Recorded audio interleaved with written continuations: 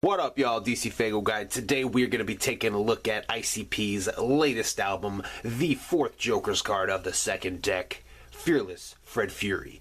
Now, I just got my physical copy today. I have been listening to it on Spotify for the last week, at least twice a day. So we're definitely ready to drop this review. We're going to be continuing to listen to the album at least twice a day, most likely for some time. So, hot fucking album right now. Everybody's talking about it. Everybody's impressed, blown away. So let's go ahead and let's jump right into this. We got a lot to talk about, and I'm going to try to keep it as short as I can without it being too overly long, if that makes sense. So obviously that is the front. That is the image we were given at Halloween in 2017. This is the one we've been waiting for. Let's go ahead. Let's slip this off because this is a slip case. So for everybody who watched my video about it possibly being a digipack, I was wrong. I'm glad I was wrong. I would have been okay if I was right. Just throwing that out there. Get to the inside. That is the art on the inside of the slipcase. We'll go ahead and flip it over because the track list is not here. You got a fucking fist coming at you. Fight back.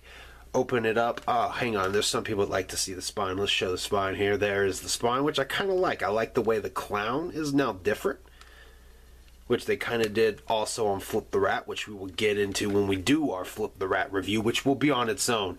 So you open it up. Here is the little promo code you get so you can go purchase Flip the Rat. Everybody's probably freaking out right now, but I've already gone and used this code. You can keep using it, so if you don't have a physical copy of Flip the Rat and you would like access to get one, there you go. You're welcome. I've actually already got it. Again, I got my copy today, but it wasn't from Psychopathic Merch. It was the indie exclusive one that I ordered, so I already own it physically. Plus I did use this to order a second one, plus the CD coming from Psychopathic Merch will have yet another one. So I mean, you got to go pay for the album, so it's not like you're absolutely getting a freebie. I'm just kind of giving you access to my code, so there you go. Anyway, there is the disc. Absolutely love it. This is pretty sweet, and actually when I put this in to upload it, you can, like, it's like right here, you can, like, it kind of fucks with you. You're like, oh shit, there's shit on the CD, but it's not. It's just fucking, it's just the fucking design on the front. Pop that back off real quick. Show you the back here. There you can see a nice red background. Fight Back 665. It looks like, what is that? That's, I don't know. I don't know what that is. There's something there though. Dedicated to the butterfly, as is on most albums. Take the book out of here, like so. That's pretty sweet. I think this is dope the way this was done. Bam! Look at that. Love it. So this is like maybe the fourth time this has ever been done. Both Shangri-Las, The Tempest, and I think that might be it. But they put the lyrics in here, which is actually awesome because it helped me realize, and Don Chaos actually helped me realize this too. I've been singing Fury wrong. Apparently the chorus says, "Hey son, your facin'," like facing, your facin', helly retaliation. I, for whatever reason, thought and have been singing "Hates on your face, son." I don't know how the fuck I even thought that made sense, but that's the way I've been singing it since the single dropped. So I'm glad to know I can actually correct myself now. But plus, this actually is going to give us the opportunity to look through and try to figure out the name of the next Joker card, because if you guys remember from my last video, it's named in here. So it's going to be difficult to do with this font, but we're going to try to go through and do that. I'm with most people now. I believe Bedlam Brothers. That's going to be kind of my official guess because they do have that brother sample throughout the whole album. And there's no other significance I could think of besides it being used to say, hey, the next album, the next Joker card is going to be some brothers. So I think Bedlam is definitely something I've heard in multiple albums, or multiple tracks here, not just Night of Red Rum, but I do recall hearing it other times. And actually looking up the definition, Bedlam is kind of a scene of confusion. So interestingly enough, that could work with a set of brothers. So keep going here. We're almost to the end of the lyrics. We get into the promo stuff, which this actually got kind of spoiled for me. I tried to avoid everybody's unboxing and reviews. I looked the other way when CPN started going through his book. But Faygo Lovers kind of reported on it. The homie Ryan Johnson, aka Mr. Ryan, he got his fairly early. Not fairly early. He got it fucking 2 days before release date at his local record store. So he went through and showed everything. So I do kind of know everything going on in here, which is, it's all right. It's all right for me to actually have that spoiled. I haven't looked through the actual book until I was able to look through it myself. So here we have Insane Clown Posse's Strums and Drums acoustic sessions. That's going to be interesting. And I think it's going to be interesting because I think it may work. I think it'll work. Actually, my favorite Alice in Chains album is Jar of Flies, and it's an acoustic album. They took a big risk when they unplugged and did that album, and I have a feeling this may pay off for ICP as well. The vinyl figures are coming out, basically their version of Pops. Don't know if I'll get into that or not. And the big one right here for me that really got me hyped up, because I made a video at the end of the year, might have even been the beginning of this year, ICP's Waxworks. I made the video, what's next for Waxworks? This is what's next for Waxworks. So I'm absolutely excited for that. They have release dates here as well. And then also we have the best of collection, some super villains. We got ICP's funniest shit ever, ICP's most unusual shit, and ICP's greatest stories ever. Which they've got to add Shimmer to that shit, because Shimmer just came out and that's a damn good fucking story. Boom, there you got Jay and Shags. Then we get into our song credits, which surprised me. I learned about the producers before actually getting this book, but when I first listened to it, I was like, God damn, I didn't realize Straight Jacket was going to bring that much fire. But come to find out, the only full track that he produced was I Like It Rough. There's quite a bit of 7 tracks in here, which, hey, those tracks are banging, and 7 is a banging fucking producer. Nobody's fault. I had once I learned that it was produced by 7, I kind of had these vibes like maybe it was a leftover beat from Tech Nine's Planet. But then the more I listened to it, I was like, nah, you can tell this was constructed around this song, which that's something 7's really good at doing, is you give him an idea for a song you want to do, and he'll fucking build a beat right around it. Tech Nine has stated this as well as ICP, so 7's amazing at what he does. We get into our thank yous here, along with the countdown. 2 more left to go until we get into the 5th set of Joker cards that has been announced. We all know the connection for 665 now will be a extra 5 more Joker cards. So we'll go ahead, we'll pop the book back in here. We're going to put my little promo code back up here again. We're going to put it like this for right meow. This is eventually going to go in my my shoebox. So one last look if you want the code. Too late. Alright, we're going to put the slipcase back on and flip it over because we got to get into the track list, which is Introduction. Pride, dignity, and an appreciation for life. Do you possess these traits? Or do you let... Red Fred. Spreading. Like that. Yes, Fred's there both in life and in death. Yes, Fred begins with Fury. No more complaining, I merely burst. Blood gon' be raining, follow the hearse. Woke up a giant, too far they pushed me. Never deny I'm a scrub, but I'm no pussy. Swung a machete. West Verner Avenue. As soon as we find out who we gonna ride down to West Verner Avenue and open fucking fire, bitch. What the fuck? What the fuck? Hopefully I'll get pumped off soon with anyone.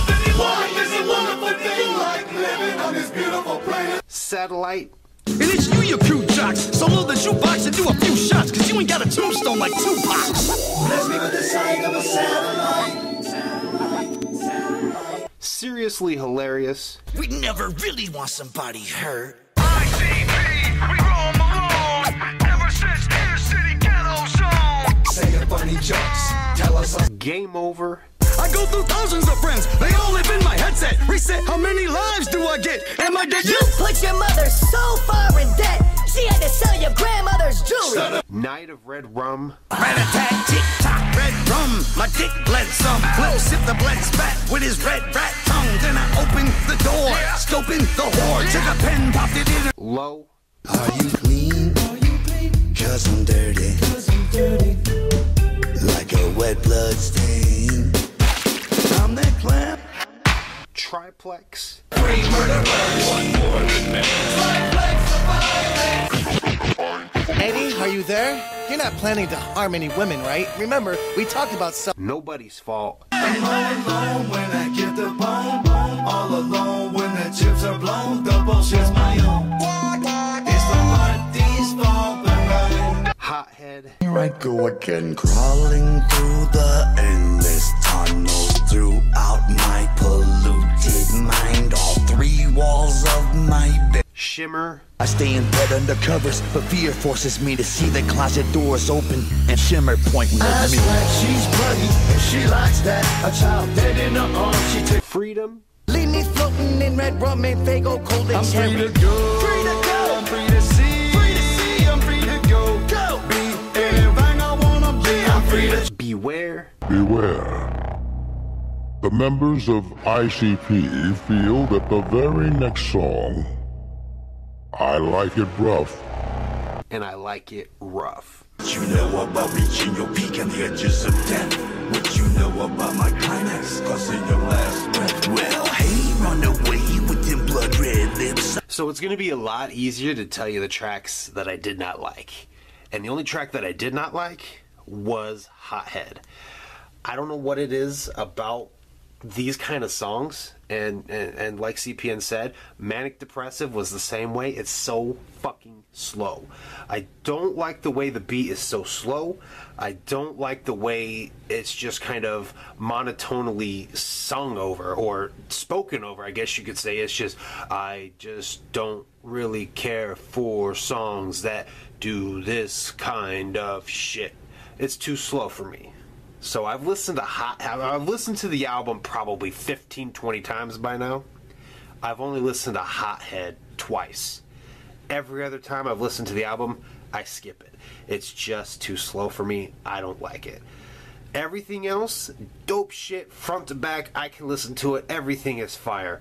I Like It Rough, I've only listened to a few times just because, and I mean, I'm not to say that it's too fucked up for me, it's just, it's not something I'm fully into. So I'm not saying I don't like it, I'm not saying it's amazing, but I'm with everybody else, and it's obvious Freedom is where the album was meant to end. And on that note, they could have taken I Like It Rough and added it to Flip the Rat and had Beware be like an outro kind of thing, and just wrap it up with the same everything that they had in the introduction, as well as kind of the same voice in Beware, but end it with Beware. If you don't fight back and take advantage of your life, you will meet Fearless Fred Fury, and his fist will hit you with a fury. You know, something along those lines, you know what I mean? I feel like they could have just ended it with that, and that would have been absolutely dope. But you know, I digress. I'm not gonna pick. I love the album still the way it is. Most of the times, I'll probably listen to it straight to Freedom. Get on that fucking happy, good vibe shit. You know, I'm gonna fucking live my life. I'm free to do what I want to do, kind of shit. I don't know how often I'm gonna listen to I Like It Rough. I'm just straight up being honest with you. So I'm gonna say honestly, Hothead and Like It Rough are probably the two tracks that are gonna slowly drop off, and I'll listen to less and less. So Red Fred, just exactly like that kind of track. You know, the title, I'm gonna say it's the title track. I mean, the album's Fearless Fred Fury, but the character is Red Fred, and this character track, story track if you will, beautifully defines Red Fred and what he is. Absolutely love it. I'm fully behind the message of this Joker card now. Beautifully love it. Willoughby Rags was a little bit of a sideball for me. Curveball for me. I wasn't fully expecting to hear Willoughby Rags in this album. I loved him when he did his little song intros in The Terror Wheel. He later came back to do it again a little bit in Forgotten Freshness Volume 4, and most recently in the Willoughby Rags Magical Bag of Poop. So I wasn't expecting to hear him here on this album, and when it happened, it threw me off. Not gonna lie, it kind of threw me off, and I was like, well, why would they put Willoughby Rags in here?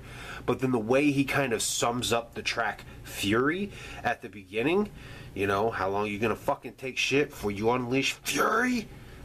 I love it, dude. I mean, I love it. Just fucking love the way he helped sum that up for me. You know, he helped add that element of, You know, why is he fucking holding a crowbar? Like, is he about to fucking murder somebody? You know, Red Fred kind of explains the fist.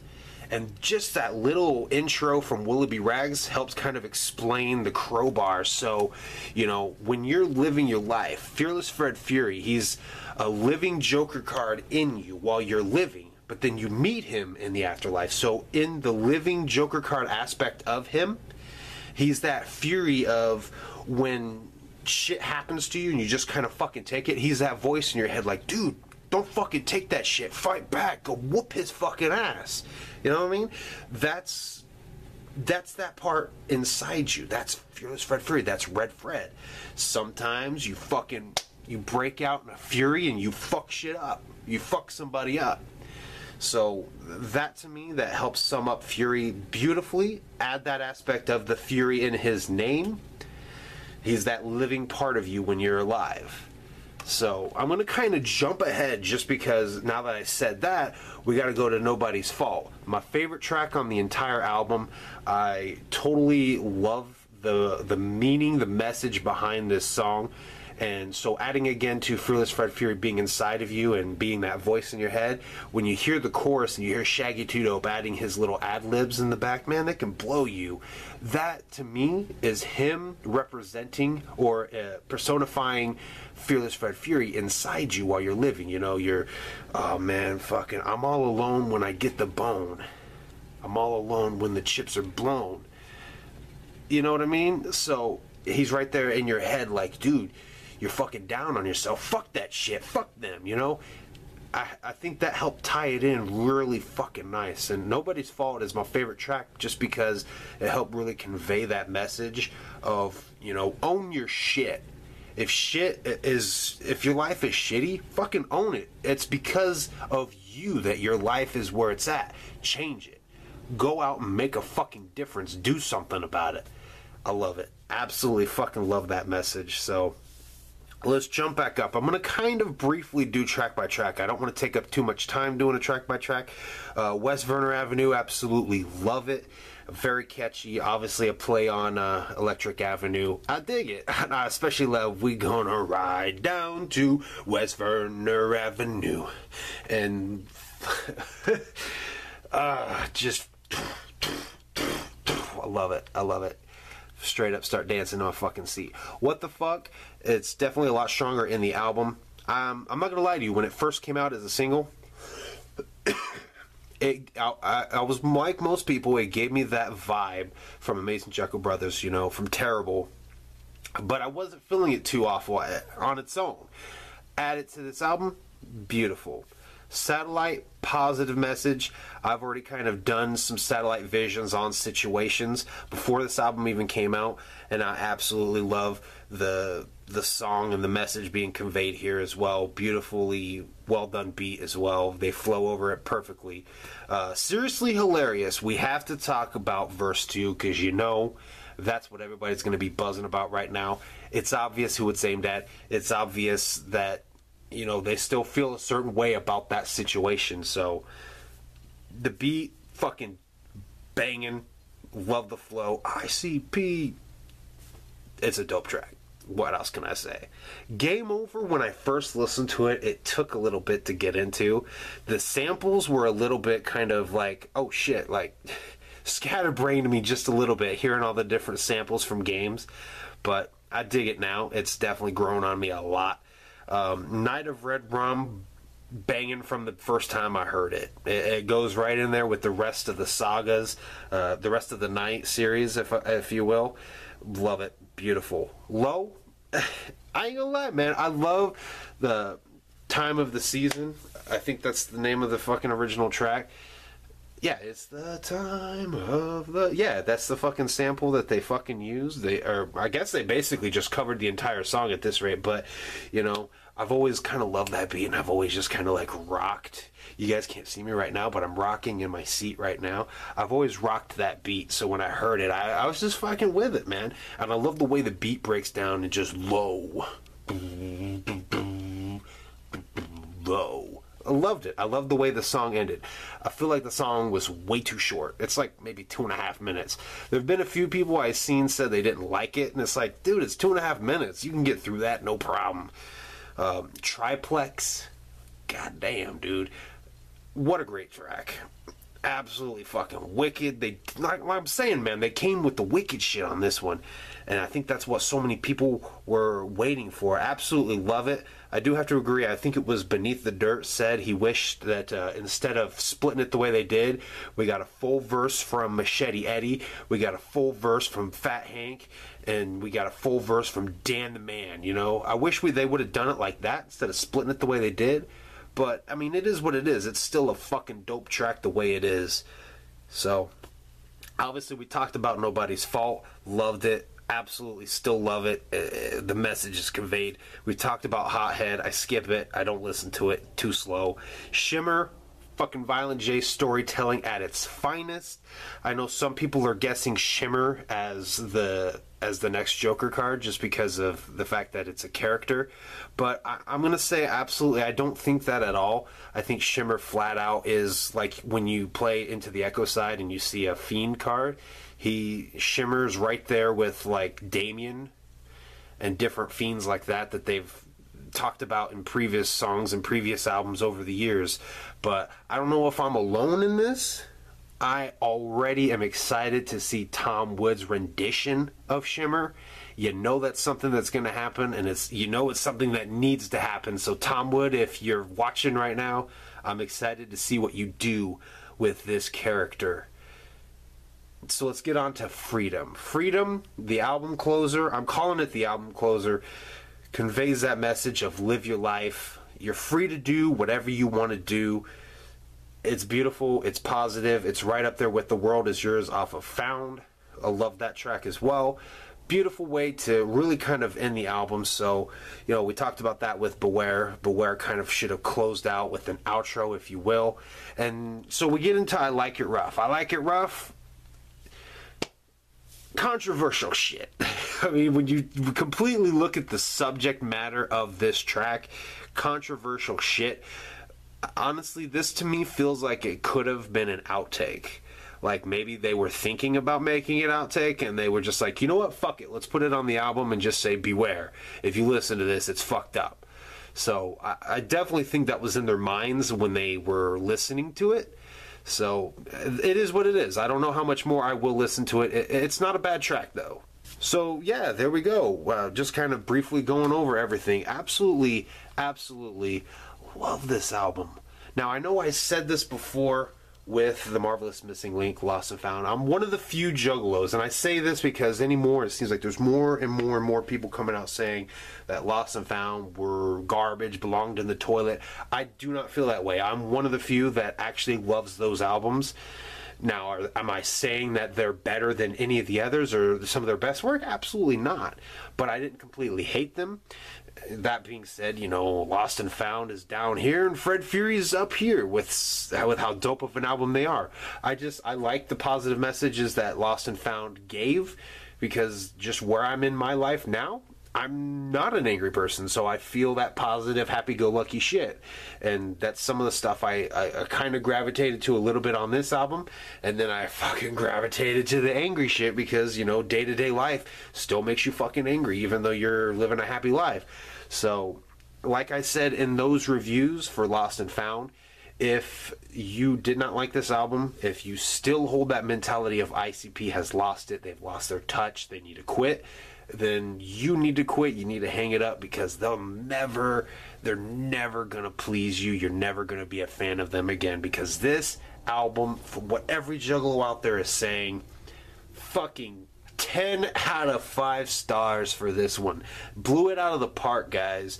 Keep this momentum rolling. And with that, you have Flip the Rat. So we will be dropping a review for Flip the Rat at a later date. I actually haven't really listened to it, so we're going to listen to it probably for a few days before we drop that review. Anyway, leave your thoughts about Fearless Fred Fury, the main album. What is your favorite track? What is your least favorite track? And why? Anyway, thank you guys for watching. I will see you guys next time.